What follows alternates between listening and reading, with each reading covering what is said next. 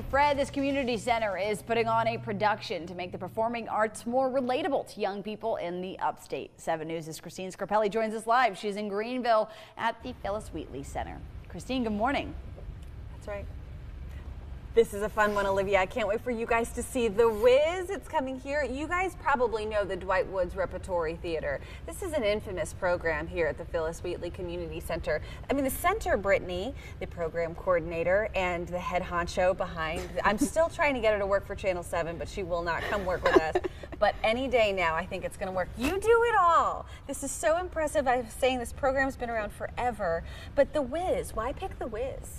Just because of the culture and the heritage of his background, it just fits this community. So maybe how's The Wiz a little different than The Wizard of Oz? Yeah, there's more of a like a jazz or African American soul background to it. So the music, the dancing. Oh yeah. yes, and I think probably a blast for the youth. Oh yeah, they get to try it. With the program, of course, they're doing other things, singing and music production. There's podcasting going on with this. Yeah. Particularly with the acting on the Wiz Jr. What are the kids learning? How are they growing through this? Oh yeah, they're learning definitely confidence and consistency and leadership.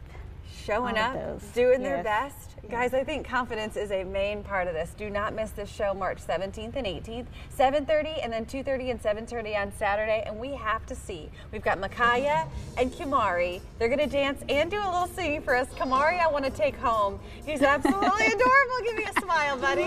There he goes. I'm so impressed with them, guys. Enjoy the show. It's coming up next weekend.